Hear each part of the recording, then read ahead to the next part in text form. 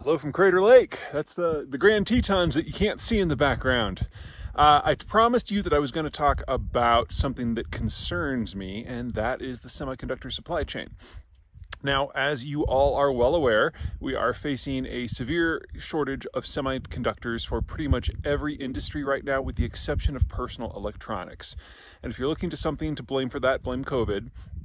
Because last year, when we were all under protracted lockdown, none of us went out and bought cars. None of us went out and bought fridges. We all bought new phones and new iPads and new computers.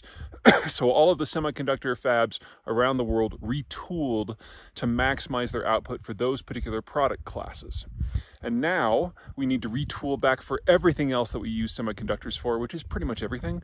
The industry that is hit the most by this is automotive. There's on average over $1,000 worth of microchips in every car, and the more advanced the car, the more you got. Teslas are practically built out of things. So how do we switch back? Well, we are switching back. We started switching back 6 months ago, but here's the problem. Semiconductors are not like any other manufacturing. In any other place, you're going to have all kinds of small and medium-sized businesses who are building all kinds of components, and then those are put together into larger components and ultimately assembled into the end product. It doesn't work that way with semiconductors.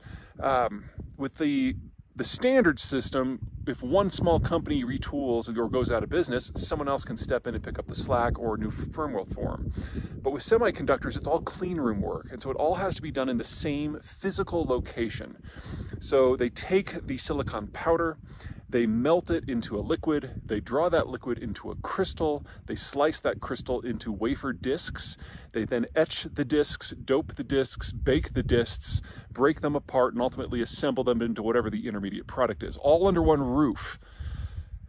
That process from start to finish takes 6 to 9 months based on the degree of complexity of the semiconductor. So when the semiconductor fabs started switching back 6 months ago, we're only now getting the first runs from that hitting the market. And it's going to be another 2 to 4 months before those first ones ultimately make them into final products that you can purchase. So you're really talking ultimately about a 9 to 12 month lag. Okay, we will get through this. The retooling has already been done. The supply chain is up and running again. My concern is for the future. Now, with rare earth metals, there's so many places you can get the ore, and the processing is based on technologies from the 1920s. It's really easy to do. There's just a little bit of a lag to set it up. But with semiconductors, not all fab facilities are created equally. The Chinese do the low-end stuff like a smart spatula. The Malaysians and, the Koreans, the Taiwanese, and the Americans do the really high-end stuff, the stuff that goes into like your phone. It's that middle ground that's the problem. The middle ground that goes into, say, automotive comes from Thailand and Malaysia. Now, the Biden administration is putting tens of billions of dollars behind a program to bring semiconductor manufacturing back to the United States. But he's not going after the stuff that's in Thailand, and he's not going after the stuff that's in Malaysia. He's going after the stuff that Americans have the quality advantage. That's the high end. That's competing with Taiwan, Korea, and Japan. That's not where the shortage is. Also, when people say, you know, bring semiconductor manufacturing back from China, no, that's not the stuff we want. That's the low-end stuff. That's the stuff you would subcontract out anyway. And besides, most of it's not designed in China. It's designed here. Most of the stuff that's designed, or that goes into automotive in Thailand and Malaysia is designed here. And a good portion of the stuff that goes into the Taiwanese semiconductors, which are some of the best in the world, are designed here. Bringing this all under a new manufacturing umbrella is not something you do in 6 months or 9 months or 12 months or 24 months or 36 months. So if I'm right about the future of the global trading system, and it really does break down, the United States is going to have to do one of two things.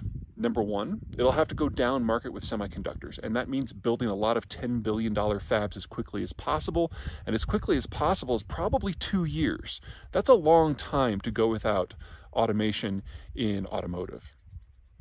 Option number two, the United States might have not care about the world anymore, but we're probably going to care very much about Southeast Asia, and it will be critical for the United States to maintain a security and economic and diplomatic presence in that part of the world in order for this portion of modernity to continue.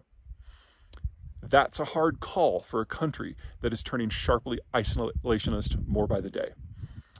All right, that's it from me. Until another mountain. Bye.